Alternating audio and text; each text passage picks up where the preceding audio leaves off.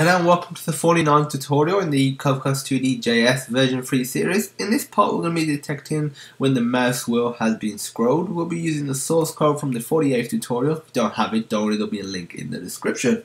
Cocos2d-JS provides us with all the desired functionality for mouse recognition in the form of events. We will take a look at detecting when the user has scrolled the mouse wheel. Bear in mind you will obviously need a device with a mouse and obviously a mouse with a mouse wheel. So pretty much all mobile devices are out of the question. But for mobile devices you can use touch, which we covered earlier in this series as a substitute for certain mouse events. Let's open up our app.js, which contains our current layer, and that's where we'll be coding our mouse wheel scrolled code. So put a comma here and do on.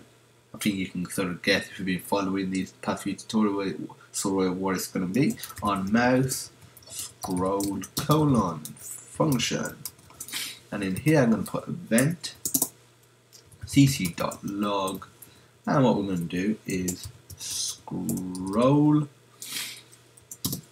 We're just going to print out the location that we're scrolling as well, so get location X, save that, and what we're going to be doing, we're going to be running it in a web browser.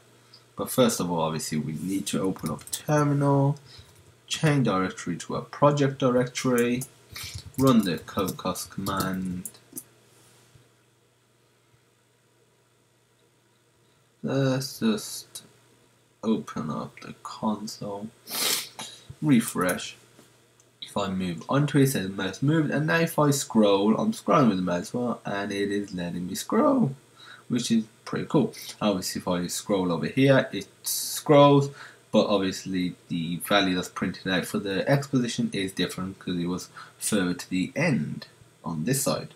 So that is it. That's how you detect when a mouse wheel has been scrolled. So we are to detect all the main mouse events. No task for you to do. Look at the Cocos2d-JS API guide and just see what other functionality is provided for mouse, like the different location. Obviously you can get the location for Y, you can get other properties from events, look at them as well, because there's quite a lot of functionality.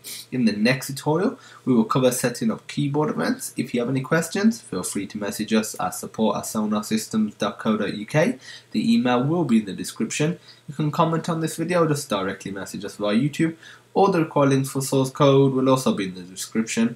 And as usual, thank you for watching, and I hope you have a great day.